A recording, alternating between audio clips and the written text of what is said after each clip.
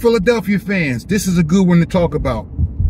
Somebody just made a great point on the radio that the 76ers announcing the day before the opener that Embiid wasn't going to be there and he's only going to play X amount of games was a slap in the face to paying customers. Because guess what also 76ers are trying to do? They're trying to get Philadelphia to allow them to build a new stadium in the prime real estate that comes around every 50 years in Center City. See, what these teams, and Daryl Morey is nowhere to be seen. See, what the Eagles and the Sixers need to realize that these people that you're putting out here, you know, Embiid's not going to be here. The fans were fans before Embiid got here, and the fans are going to be still fans after Embiid leaves.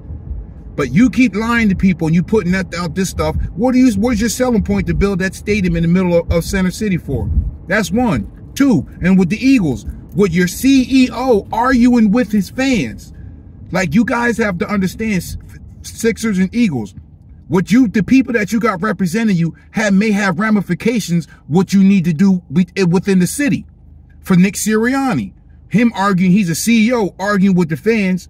The people you don't piss off is the barber and the cook. You know how many free meals he might have gotten or going to miss out on because somebody say, "Oh man, not calling you, come eat with me tonight, Nick." And then what if the Eagles need to do business somewhere else? And you keep arguing with fans. Maybe that one person that you yelled at, Nick Sirianni, could have been somebody's grandson who says yes or no if the Eagles need a new stadium or whatever the case may be that need for the Eagles to continue moving. See, you do what you do and you play these little games and forget that the fans are the most important people in all this. 76ers, Daryl Morey, Philadelphia Eagles. You need to stop it. Let's talk about that.